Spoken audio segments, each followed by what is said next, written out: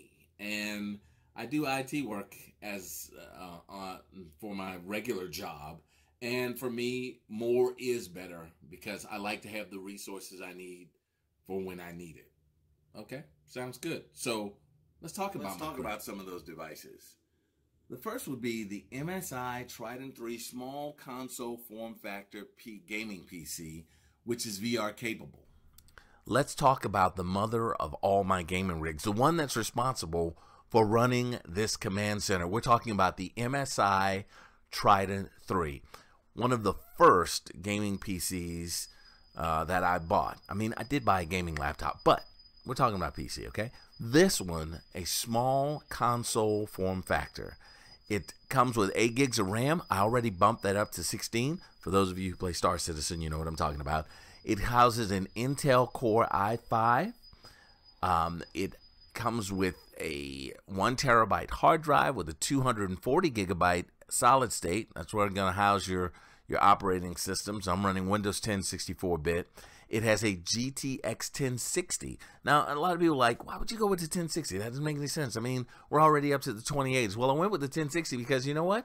I have an Oculus, and I don't need super powerful break my pockets. Remember, all of my devices are acquired over time, and that's what we went with here.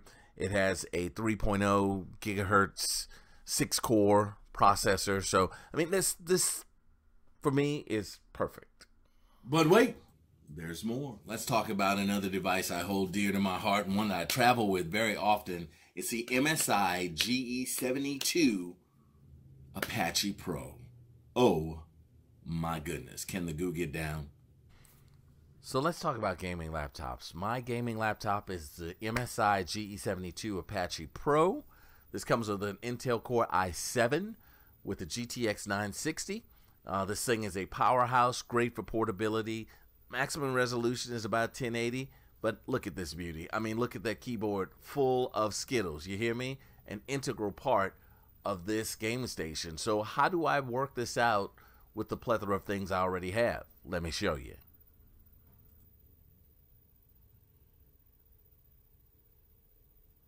So first of all, I use a finger mouse with this. You've never heard of finger mouse? You need to get on Wish or Geek. You need to order one of these. $2. This thing is spectacular. And I have a Bluetooth keyboard that I use. So when I hook this up to my 4th monitor, I've got what I need right there. Remember, my MSI Trident can run everything else. And this is how you make it all work, right? You got your finger mouse. You go ahead and put that sucker right on your hand. Look at that scroll button. You got left and right click buttons. Get on the keyboard if you want to. Go ahead and type a few things, right? Oh, then you scroll that mouse button, left click, right click. I mean, that's key if you want to do that. Get on Wish, get one of those things, man. $2. Look at how wonderfully that sits on my hand. Can you believe that? Look, that is a thing of beauty. If it were a ring, I might wear it. But it is a mouse, and it's very useful. It uses a 1 AA battery, and I mean, you can use it to function there with your screen. I use it on my 4th monitor, save my Trident for the other 3. Yep, there's more. Automating my space seems to be the most prominent thing. So with just a few bucks, I mean, you don't have to go all out. I mean, you can go get Philips Hue bulbs to run off your Echo or Google Home. I chose to use this sign to let my family know when I'm streaming or not, so they'll know whether or not to disturb me. But you can get bulbs at different places like Walmart or Amazon for under $20 that you can use to automate the lighting in your home space or your crib. Dark around here. You know what we're gonna have to do, right? Let there be light. Echo, turn on the office.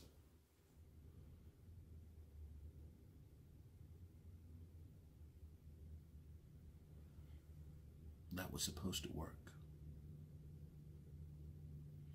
Echo, turn on the office. Okay.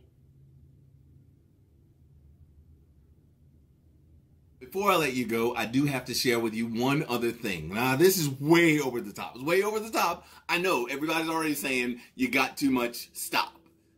But imagine, if you will, come with me on this small journey, and I will share with you what it's like to be at a command center and still be able to do an extra added thing to help you with your gaming, to help you with your streaming. I want to introduce to you the mobile pad. Look at that, ladies and gentlemen. Look at that. Look at that. You see that? I can do that. I can, in addition to everything I have. How about that? Huh? How about that? Is that not cool? I mean, is that not cool? Thank you guys for joining us on an episode of DCD Cribs. This is DCD Plagoo. This is the Goo Room. And I'd like to thank you for joining us. Remember, if it's not about anything else, it's all about Datclickdoe. So what are you waiting for? Get out of here, guys. I got to save the galaxy. Millions of people's lives depend upon me. Hurry up.